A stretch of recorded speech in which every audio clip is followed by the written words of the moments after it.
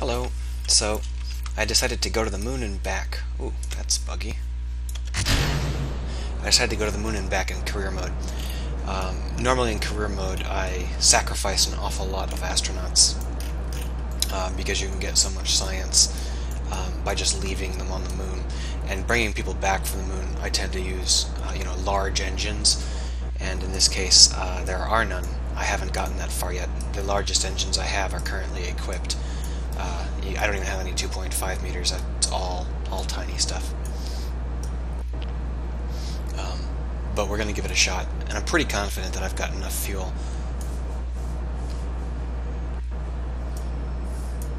And this is going to be unedited, so if you're not in the mood to sit through what's probably going to be half an hour of just me moving through Kerbal space, you can skip this one. It's not terribly important. But as you can see, I've got some like they call it asparagus routing rather than onion routing because it goes around and rather than straight up and down. This is an unusual kind of asparagus routing because I'm using these triple systems rather than the normal way of doing it. And the reason I'm doing that is simply because when you don't have a 2.5 meter stack, it's actually really difficult to get the level of each layer of the asparagus is much less useful. So you have to put in more layers, and that means that you have to pack in more structurally, and those are an efficient way to pack in 1.5 meter stacks. This is really much wobblier than I thought it would be. It's probably just something that's going to vanish in a moment here. I'll just put up with it for a little bit here. Alright, there we are. And now we should have no problems. And obviously I don't use any kind of Jeb mech or mech Jeb rather, or anything like that. I'm just eyeballing it and doing as I please. But it should work out fine. What we're going to do is we're going to land at a cusp, that is to say at the edge of a crater, and that'll give us the ability to get several biomes with just our feet. We don't need to have a rover. Although I have built a rover that actually works okay, I prefer to wait until I've got the best wheels, and that means not what I have right now. I don't have the best wheels. I've barely just got the worst wheels. We're also a little bit... our timing is a little bit late for this launch, so we're not going to come into the moon quite as efficiently as normal, but I happen to think that we're going to have plenty of fuel. I overpacked our fuel because of that massive cluster of 12 long boosters at the very beginning that really put us over the top for the fuel. I think we're not going to have any problems on that front.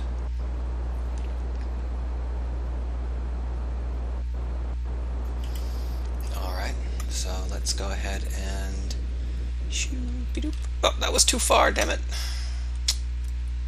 That sucks. Now I have to waste some fuel turning around and accelerating in the opposite direction.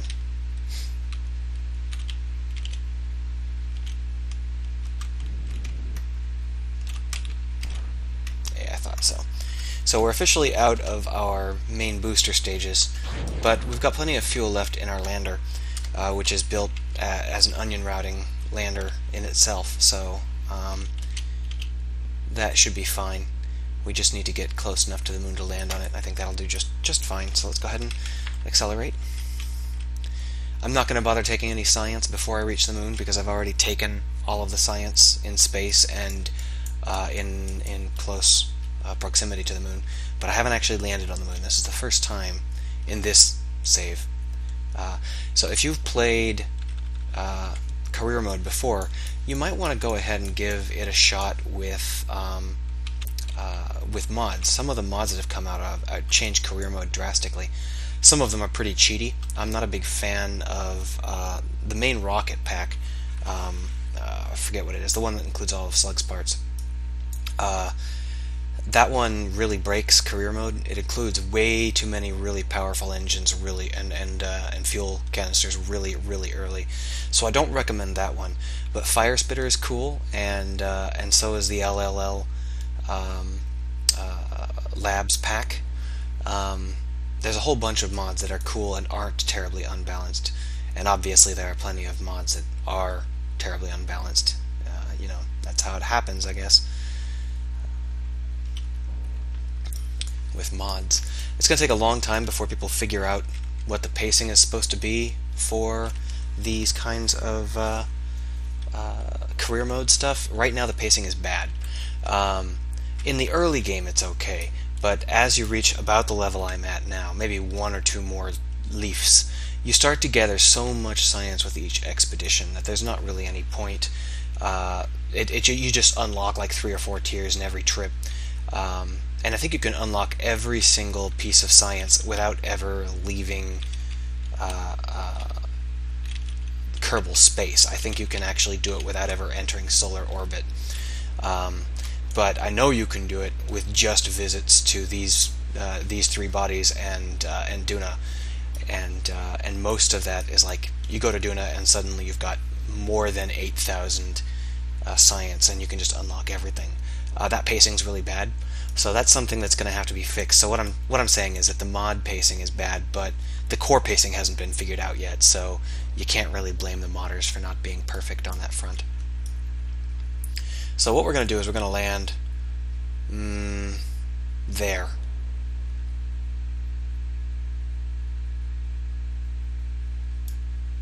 I think we're going to have to turn a little bit north to do that.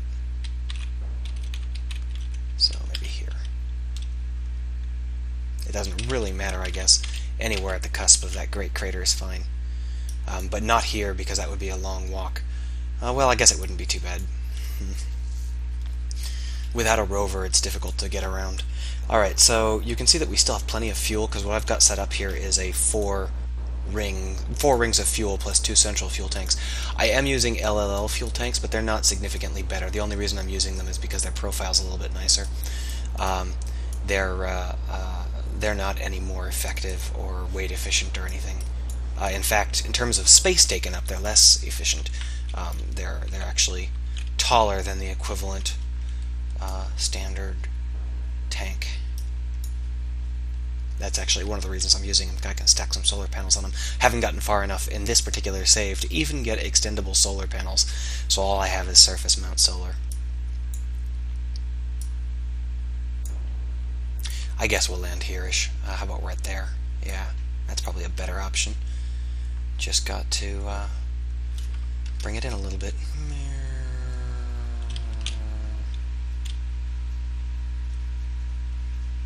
There we go.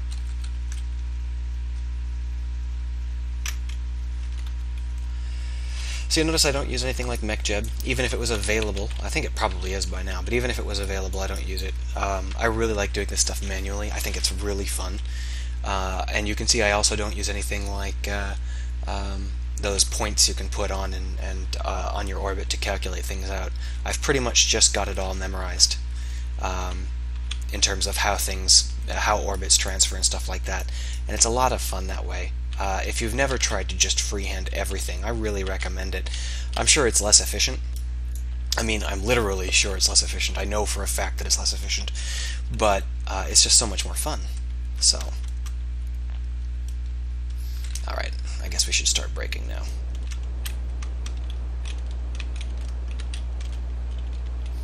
And I'm coming in, I'm not braking straight on because I don't want us to actually lose much of our motion. I want us to land pretty close to where we're supposed to land, so I'm going a little bit high with our braking so we don't drift.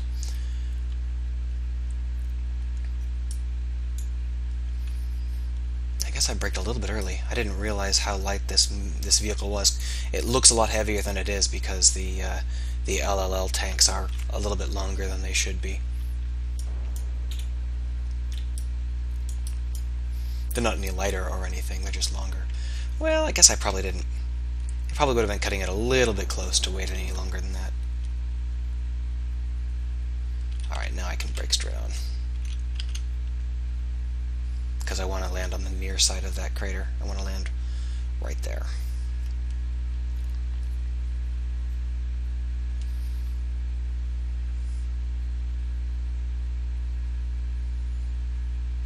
Now, if we were going to do this real well, we might land somewhere else and have a little bit of a walk. I've actually gathered, using just a guy with no vehicle or anything, I've actually gathered from 4 different biomes here on the moon, and that's fine. But I didn't really want you guys to have to sit through that kind of behavior, so I figured I'd just grab it from 2. And you can see that I've already grabbed everything from above the moon, so now it's just a matter of properly landing. And we are directly where we should be, so I'm going to bring it up. There we go. And then we want to brake.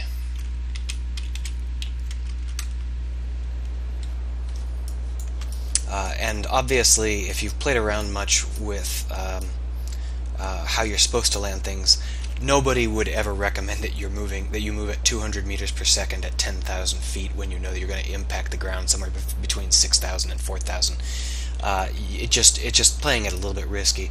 But I'm pretty familiar with the ship characteristics by now, and I'm also pretty familiar with landing on the moon, so I'm not too worried about it. I'm pretty sure that we will brake in time, because we should be landing at about 3,500 feet, and we're already well below 100 meters per second, so I'm not fussed. Oh, and I'm playing a special self-restriction mode of this game where Jebediah has to go on every mission, and you always and since that's true, you always have to bring him home, which is why I'm coming back after I finish landing. You can't leave him on the moon or anything like that, and you can't launch anything that's automated because Jebediah has to go on every mission. I could play it Iron Man style and have no takebacks, no reversions allowed, but I'm not quite that Iron Man about it. I'm okay with where's my shadow? God damn it! Oh, there it is. I'm okay with letting with reverting if I screw up,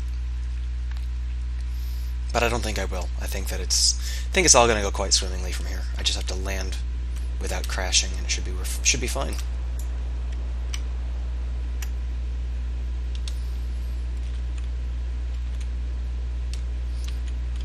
As you might be able to tell, I use the shadow to actually gauge my landing distance.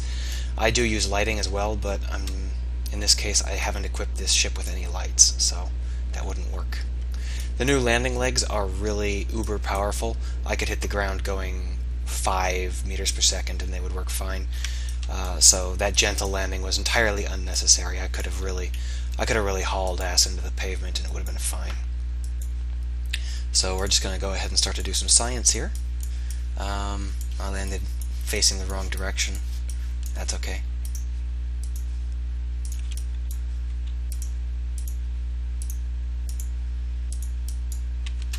Whee!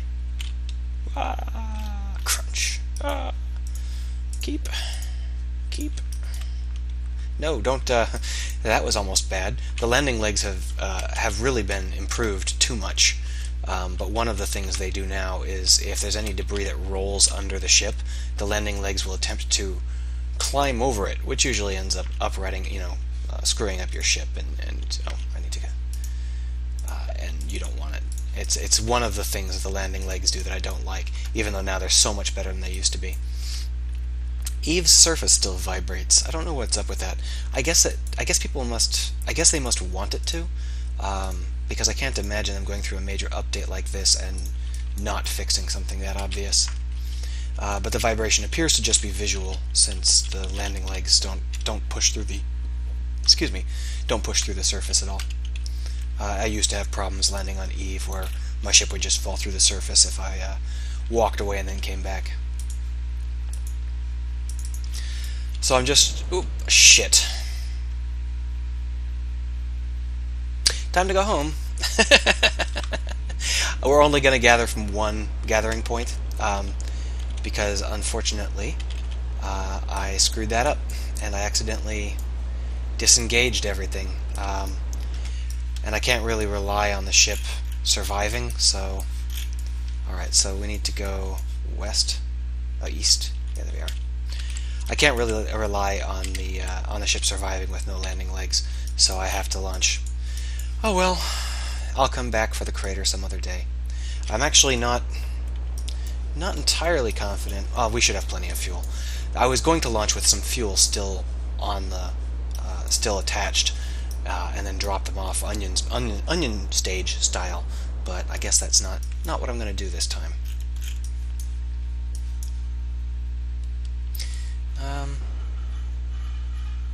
I guess I really just want to go straight away from the surface. Even though that's not the most efficient thing, I really don't care to try and fuss with it. I've got enough fuel to just power my way through it. So that's what I'll do.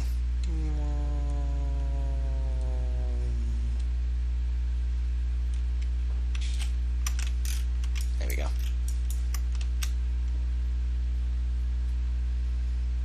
And you can see that I'm really eyeballing it. And I don't have a perfect angle of exit here. It's not perfect, but it'll do. All I have to do is bring it down to, maybe 60,000, something like that. There we go. Oh, a little bit less than that. There we go. And that'll let me land. And you can see that we're going to land on the sun side. So that'll be fun. There we go. Yep. Why did it pop up to 74,000? Bastards.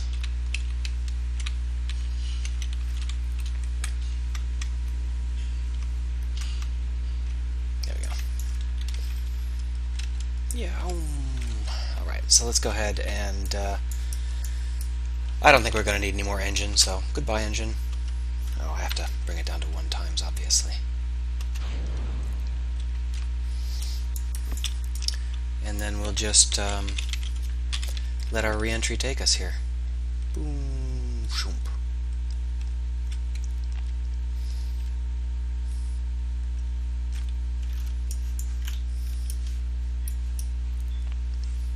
And again, I've gathered all the science that's available here, so I hate when the camera does that. Come on, you asshole.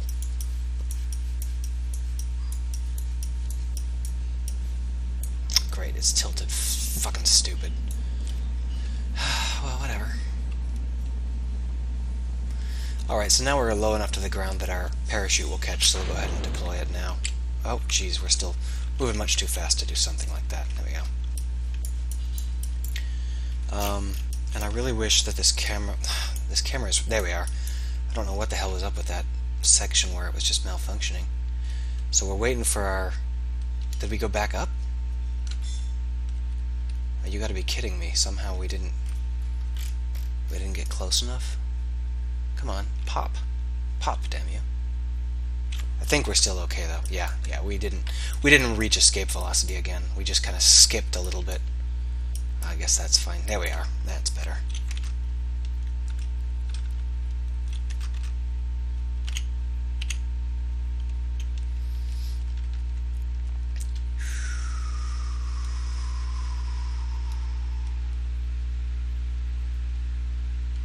And I think that this terrain is at 700, thereabouts. So when we get down to around 2,000, I'll decelerate to 1 times speed so I don't rip myself in half. It looks a little bit closer than I thought. No, I'm just on a big hill. That's fine. Alright, you can pop open anytime you'd like. Although if I was right, it'll pop open at 1,200. Oh. Okay, so it was 500. That's fine.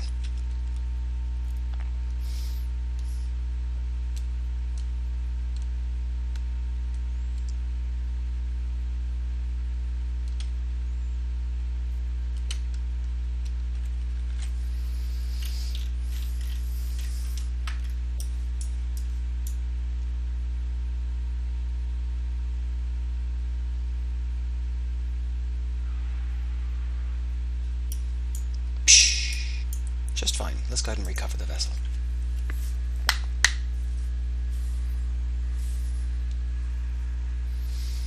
Alright, and you can see that the vessel alone was worth 30 science. So I was at 1 science when I launched, so even that abortive, crappy little launch where I didn't do any science along the route netted me 363 science. So I guess that's just an example of how you might be able to do this sort of thing, and I hope you enjoyed watching it.